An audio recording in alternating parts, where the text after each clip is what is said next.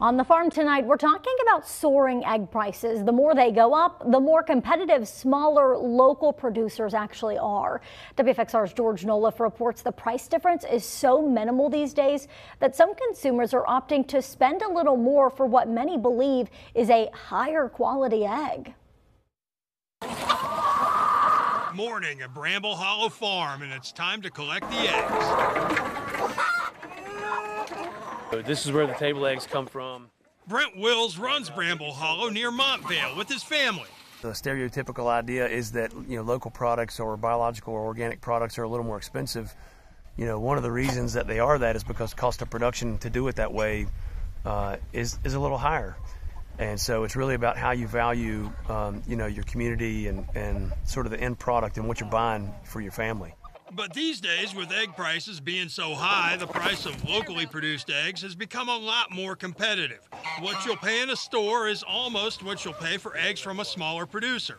Plus, there's the idea that when you buy local, you develop a relationship with the people who produce your food. They're set so that when they go in here, they lay in here and then they roll down.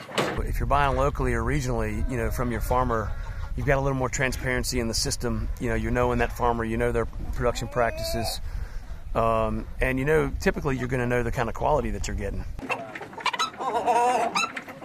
The chickens at Bramble Hollow are pastured, fed non-GMO feed, and are allowed to forage.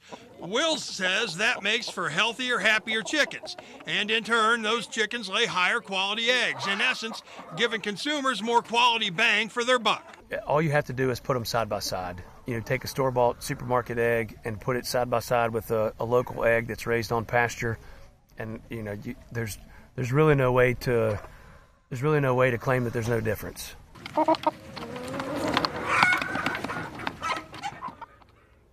Bramble Hollow is truly a family farm. Brent, his wife, his daughter, and his son all work the farm.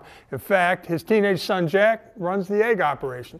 And Stoney, you heard Brent mention that there's a noticeable difference between a local pastured egg and the eggs you buy at the grocery store. Well, I've got one of each here. This white one, that's the grocery store egg. This is one of Brent's eggs. We're going to crack them open. We're going to put the grocery store egg in first. This is the extent of his cooking. Yes. Just kidding. Okay, there's that. All right. Now we're going to do one of Brent's eggs. A noticeable difference. Yeah, I'm going to see if you all can see this. Yeah. Brent's egg, the Bramble Hollow egg, much deeper orange, larger yolk, more solid yolk. The store-bought egg, and still probably a good egg, but you're getting, when you consider that you're paying $6 to $6.50 a dozen for Brent's eggs, and anywhere from $4 1/4 up to $7 for the store-bought eggs. I mean, go quality. Well, it also feels a lot better too to be helping your neighbor instead of the big corporations or whatever you want to say there. Now, how much did you say that he charges for a dozen? A dozen, $6.50. $6.50. I actually cooked one up. Actually cooked two up yesterday. Made an omelet. They were delicious. There's a richness to them, and so you pay a little more for pastured eggs. But here's the other thing: your money stays local. That money gets circulated into the local economy, local jobs. For 50 cents more a dozen or so, the investment might be worth it. Maybe we'll go back to buying eggs in my house. Thanks, George.